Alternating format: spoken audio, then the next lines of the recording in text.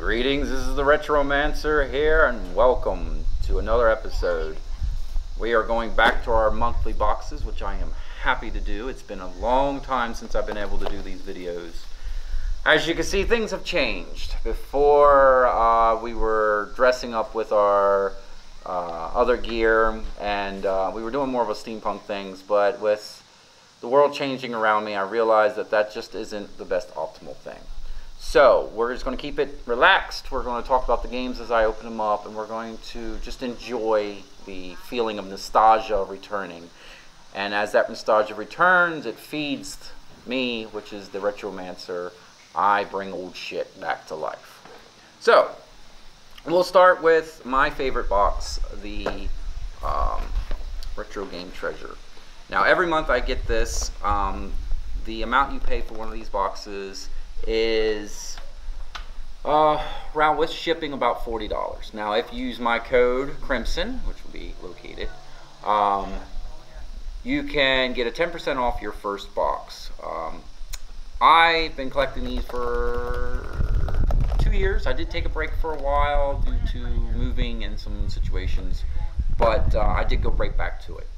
Now I will tell you, the best thing to do with these is to add as many consoles as you collect. And if you don't collect a whole lot, like there for a while I was just collecting Nintendo and Sega. They didn't send me quite as much as I would like. But when I started adding a couple other consoles, I noticed my boxes were getting thicker. So I would suggest maybe at least 4. I think it makes you pick 3. I would say 4, and make one of them like a Game Boy, Game Gear, something small. You will get more out of it by doing so, and I'll show you what I mean. So with this box, now I already opened these, I know what's inside of them, so it's not a blind one.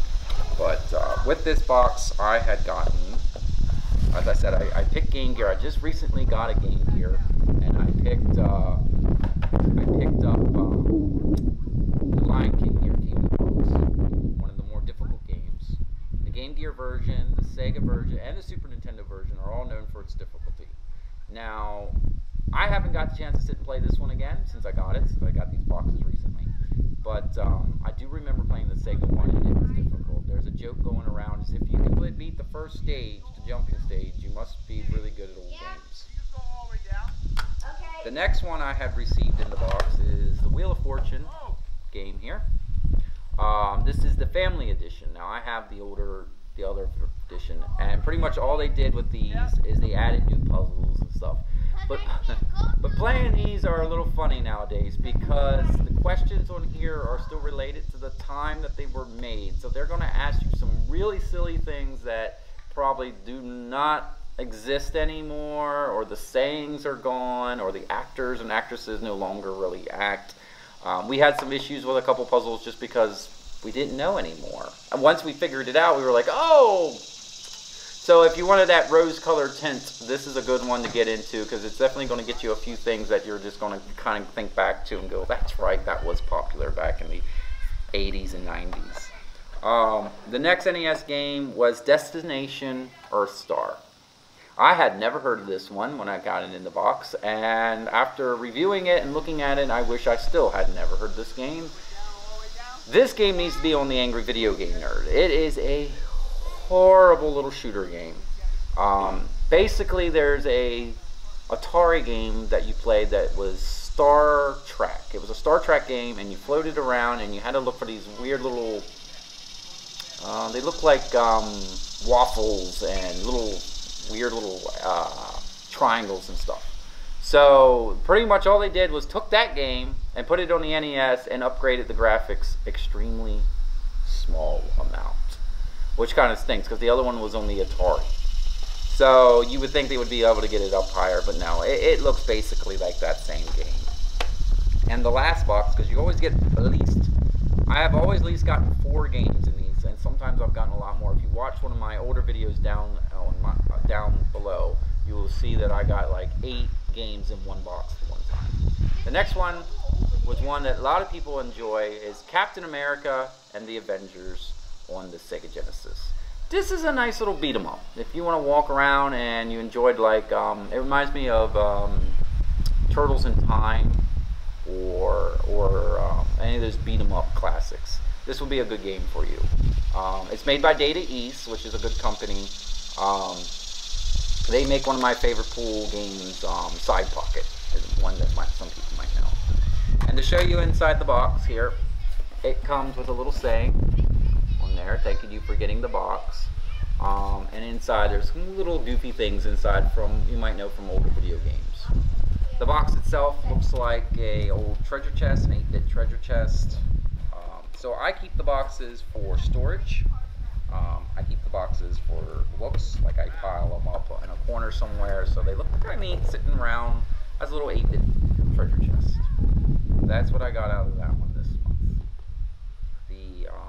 The other box is new to me. This is Video Games Monthly. I decided to give this one a shot as well to see what the competition has. Now with Video Game Monthly, George here is our representative.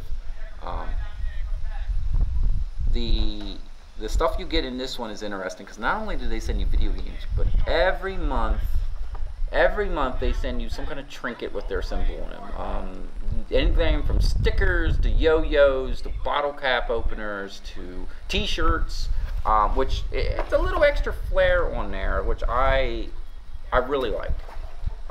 This month they sent me, their little extra flair was a bottle cap opener for a keychain, and you see their little logos on there. And another month I had a friend get what did he get? A poker chip and a whole bunch of random things. This is neat. This is a nice little add-on that you might not expect. In the box they sent me, now I'll give them credit on something here in a moment. In the box they sent me Street Fighter 2 Special Championship Edition. I am going to go on a little rant in one of my videos about the Street Fighter 2 video games and how there's so many of them that if you're a collector like myself, it makes you frustrated.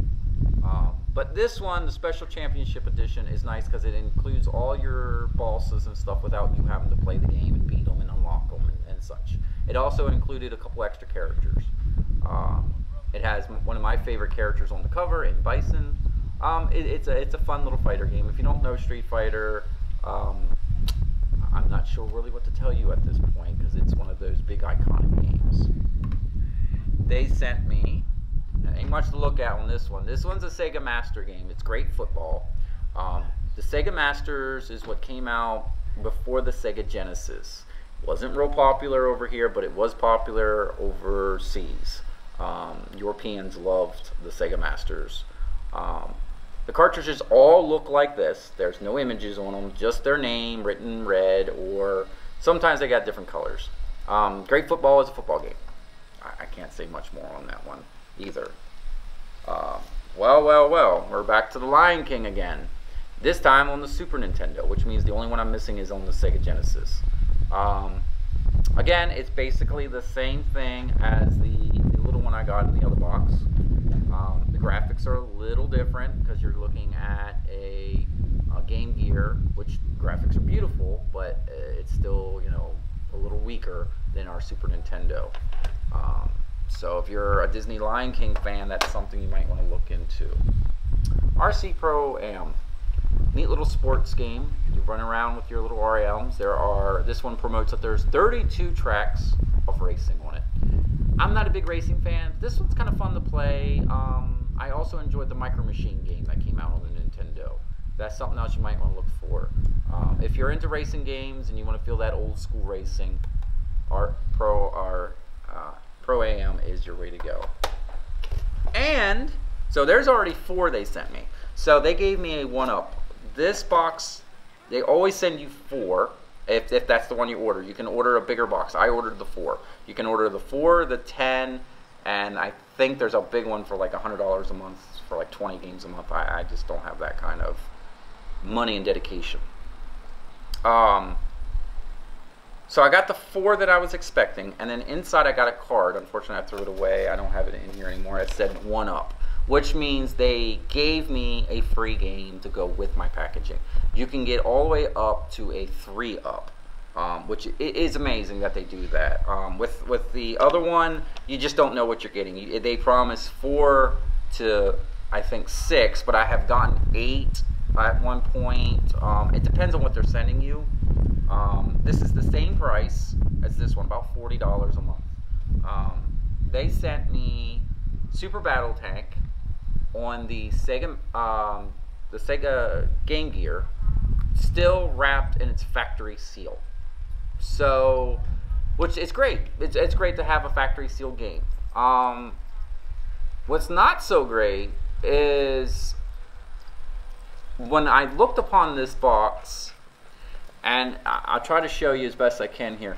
The graphics on the box looks like they took a picture with a camera at a TV to show you what the game looked like. You know what I mean? Like, they didn't use the graphics itself. It's like they used a second way around it. It's not. It's kind of defocused. The image on the front is about the same way. It looks like a picture that was taken with another camera and then taken again to show you what the tank looks like. I wanted to go through at one point in some of these videos on the graphic arts of the boxes. I have a bunch of box games, and we'll come back to the way they do stuff. I have yet to open it. I have watched a review because if it's factory seal, I like to keep the factory seal. I'm not going to pry into it. The game is your basic tank game where you see out the front of the tank and you have to slowly move the tank back and forth, the aim and fire. Those who like the new game Tanks, I think it's just called Tanks, might enjoy something like this if you want to go back in time to see what Tanks would have been way back when the Game Gear was popular. It looks interesting. Not my type of game. I'm more of a platformer. But definitely happy for that. Game Gear is a new thing I'm collecting. I never owned a Game Gear when I was younger. I was a Game Boy fan. So when I found the Game Gear at my local store, the Vault Video Games, which we have talked about before on here, I was happy to find it. Game Gears are very hard to find working. I have found plenty of Game Gears, but usually the screen doesn't light up anymore, or the speakers crackle and they don't work anymore. And to refurbish them is a little costly. But when I went in there, they already had a refurbish, so the screen has been updated with an LED light, and the speakers have been updated with new speakers. It still works fine. So I was happy to add that to my console collection. Still looking for that Virtual Boy for the Nintendo, though. That one's still a little sneaky, getting away from me. And when I do find it, not within my price range. So we went through our boxes. We had a little bit of wording about the games. The boxes themselves, I still love the Retro Treasure, but Video Games Monthly did give me more for what I paid for. When I did the values on each of these games, I found that more came out of the Video Game Monthly. Now the Video Game Monthly only did that because they gave me that extra game. Now, if I did the 4 and 4, even including the expensive game in here, it was more of an even match. So that would be more up to your priority if you get the chance to get the 1-up. Now, this is actually, I thought it was my first, this is actually my second one. I do remember getting one before I had the poker chip. That's where I was thinking of it. That one I also got a 1-up one. So I have yet to get a box without at least an extra game. Retro Game Treasure, I have gotten 1 or 2 boxes I was disappointed in, where I opened it up and it gave me 3 games when I was promised 4, and they were all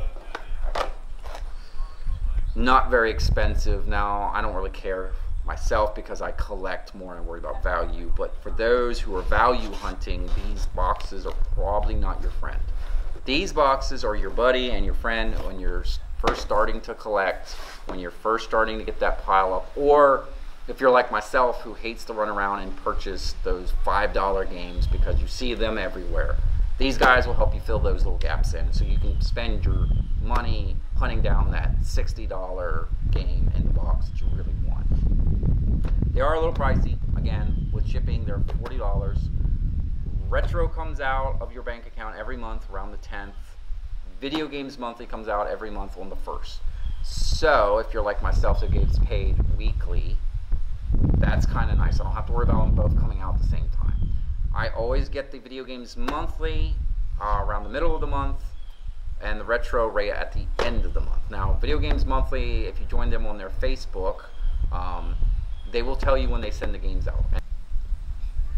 Alright, so this one here I got toward the beginning of the month, and this one I got toward the end of the month. This one gave me a little bit of problems because the postal service was holding a whole bunch of them in one postal, and I guess they were just having problems shipping it. I ended up having to contact them and ask them to make sure it was coming. So if you order this one and it comes late, don't be too surprised. It's not their fault. It's just they send all of these boxes to one post office at one time, I think, and then the post office just has a hard time sorting through. So like I said, if you're a hardcore collector and you're just looking for those last couple games, these are not your friends. Go out there, hunt them down on Facebook or eBay, and get them the way you normally. If you're a beginning collector, starting a new collection of a system, or you hate purchasing those little $5 games on your own because you feel like, oh, I could get that at any time, these guys will fill in those gaps. They will send you those little cheaper games. Value-wise, I have really not received too many of these where I don't feel like I got my money's worth. Now, they are here to make money, so I do not count the extra money for shipping and handling toward my value. I only count what I paid for the boxes. So technically, each box only cost me $30-some. The other ones that got it up above 40 was all shipping, so I do not count that. That is not on them.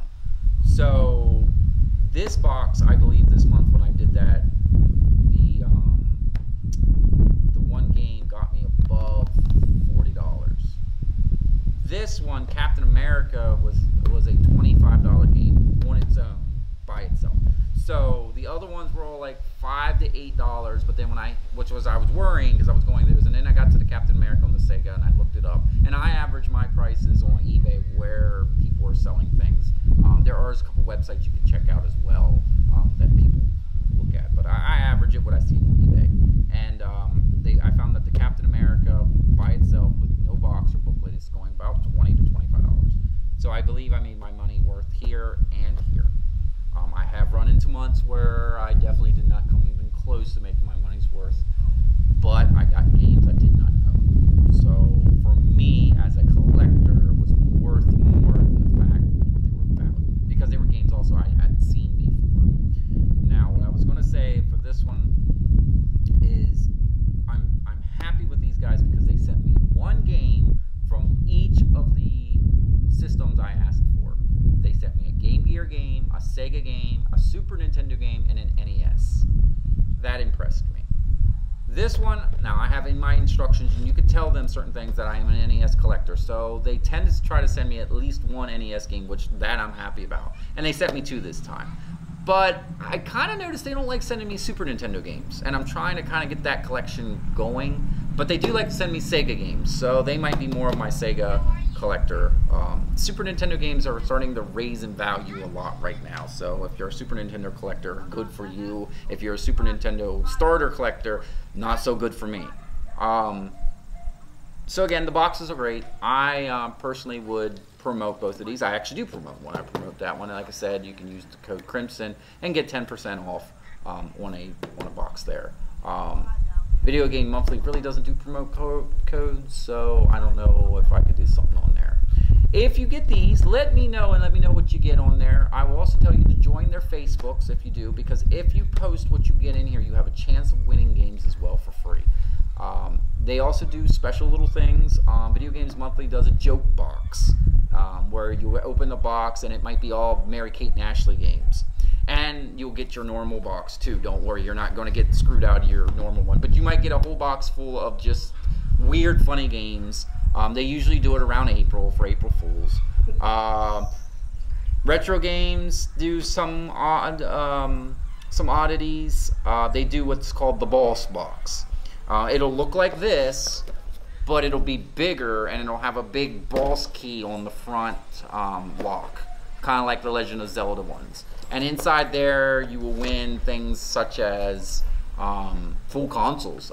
They did a Dreamcast one month where they gave away a Dreamcast if you won the Monster Box. I have yet to receive the Monster Box or any of these special little ones they do. I know they do a Christmas one too, which is really cool, along with your normal one. So I would definitely, if you're a collector like myself, I have still kept both of them since one charges you at the beginning of the month and the other one charges you in the middle. That works well with my paychecks. If I had to decide and say I'm going to keep one, I'd probably still stick with the retro because I've had them for so long. But I am swaying more with Video Games Monthly each month. Again, let me know in the comments below what you think. Maybe this month let's go with favorite Disney games since we got The Lion King. My favorite Disney game is DuckTales on the NES. A friend of mine behind the camera. What is your favorite? Toy Story. Toy Story. Yeah, I love the RC racing. There we go. Toy Story. That's a great one. On the what is it? Sega Dreamcast. Sega Dreamcast. There we That's go. One. I used to play it. Can never beat the racing game. The racing part. Terrible at it. That's great. That is Disney's big thing. Who do they promote to? You know it's for children, but the game is so hard you're not getting anywhere. I think Disney had a little confusion in their game department. But let me know which one's your favorite, and I'll catch you next time. Remember, you play for fun, not for graphics. I'll catch you then.